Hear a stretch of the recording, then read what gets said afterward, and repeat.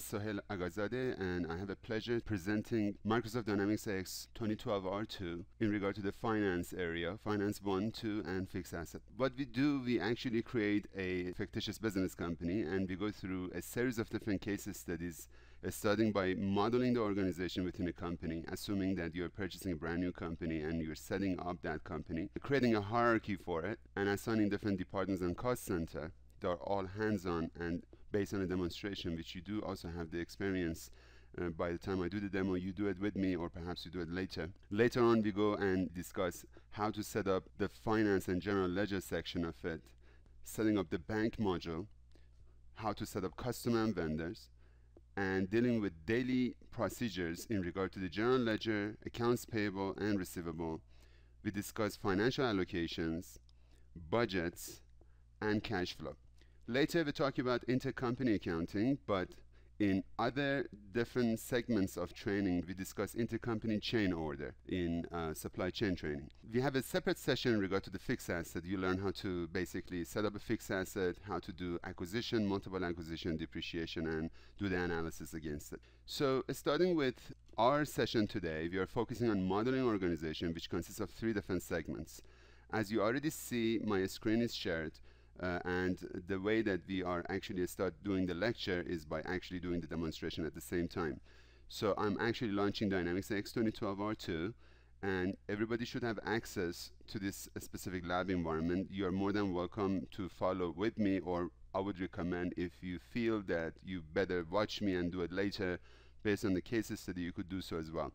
I like to spend a few minutes first and discuss the environment for a few minutes, because some of you probably don't have much experience with the interface and some of you do. I like to make sure that everybody in the same level. As you notice on the lower left hand side, there's a navigation pane that introduces all the modules. If I click on the home, you can see the row center will appear on your right hand side shortly. And every single one of these modules or buttons, as you notice, they are actually a module that is available within Dynamics AX. Some of them are part of finance, such as payable, receivable, general ledger, and budgeting, as well as cost accounting and fixed asset, and cash and bank management. And the rest of them are part of supply chain or perhaps other specific industry section. As you see, row center on the right-hand side now has appeared. The row center concept is basically showing the profile of the enterprise portal. Depending on the role of the user, they can actually see a specific segments of the company's data the way that it makes sense to them. As you notice here, I've logged on as a specific user, such as an administrator. An administrator has already associated itself with a particular role. Later on in a few minutes, you actually see how we can go about and view other rows. But as you can tell, these are basically the modules. You could also view the modules from the breadcrumb by looking at the menu, as you see, from home to the system administration. These are all the available buttons and modules that you could also see from the lower section right here. Now, just for information, there are so many different legal entities already available part of this demo data.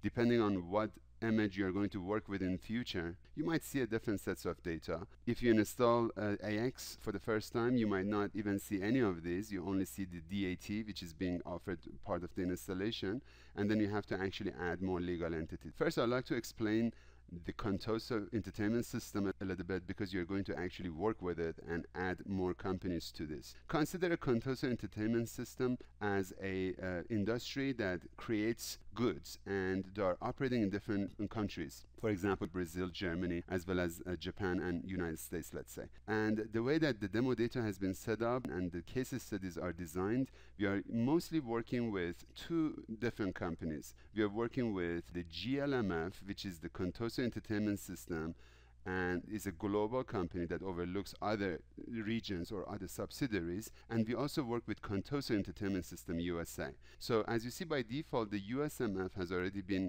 associated with this end user. Now, how these settings can be changed? If I switch to the system administration, you notice that there are different areas within this module. First, let's get a quick overview as far as this places. You notice that there are basically different areas. Let me actually clasp them all and then explain them one by one very briefly. And then later you notice that all of these areas are mostly common between the rest of the modules. The common area is usually the place that either an end user or a main person who is responsible for that module is basically using this section. As you notice, there are a bunch of users that have already been imported from an Active Directory. These are the users already available. I've already logged on as an administrator, and as you notice here, there's one field called company. That's why when you log on as an administrator, automatically it logs you on to the USMF. So as you see, administrator and USMF, and these two are linked together. So by the time I launched AX, USMF was selected for me. Another section that I need to look at is the profile. If I open up the profile, as you notice, it shows all available profiles that are listed within this specific installation. And as you see, there is a profile called CEO. If I click on the CEO and look at the users, you notice that the admin or administrator is already assigned to this profile. That's why I was viewing the CEO profile. There are so many other profiles as well. In case you would like to check them, you could actually select any of them. For the sake of discussion, if I select employee and click view role center, automatically launches Microsoft Internet Explorer and shows employee services, which is basically the main portal for employees for internal activities, such as reporting their expenses, perhaps placing an order internally, and other environment that we are discussing it mostly in supply chain training.